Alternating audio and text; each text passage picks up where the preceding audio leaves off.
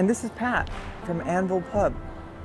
He's been here for about 11 years now, and he's a critical part of Deep Ellum. This was started on a boys moved back home, needed jobs. We want to open a burger shop, and we ended up with a little bit more than a burger shop. We've missed you guys. We've had some hard times down here, even before all the virus stuff started.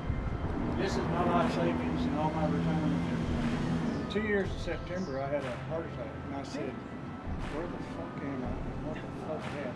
I left 4 days before Thanksgiving and went home. Well, I remember when you first opened this place. I remember, and that's amazing. Yeah. That's an amazing story. Everybody knows we was punk. When we opened, there wasn't that much open on the entire street. There wasn't anything else open on this side, and there wasn't anything open on that side, and Green Room was fixing to open, and that was it. And then Wits End, we've been down here, it'll be 11 years. That's hard to believe. I mean, I can't even believe it's been that long. Thank you, Pat. So good to talk to you. So good to talk to you, Pat. Love you. Okay, see you later, Pat. Okay. Yes, bye-bye. I'm sorry, I wasn't supposed to shake hands, but I couldn't help myself. I love that guy. He took his retirement savings and opened up Anvil Pub with his sons.